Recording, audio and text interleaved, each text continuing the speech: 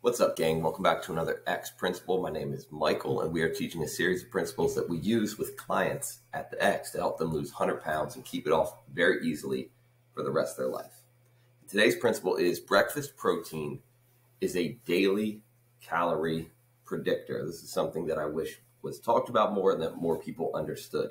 The higher your protein at breakfast, the easier it's going to be for you to hit your daily protein target and keep your calories under control.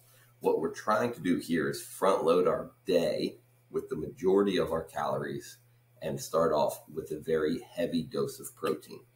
Obviously, getting a lot of protein in the morning makes it easier to manage getting protein the rest of the day to hit your protein target. But front loading your calories and front loading your protein is going to help you control your hunger and your cravings a lot more for the rest of the day. And you're more likely to stick to your daily calorie budget for the rest of the day if you front load your calories.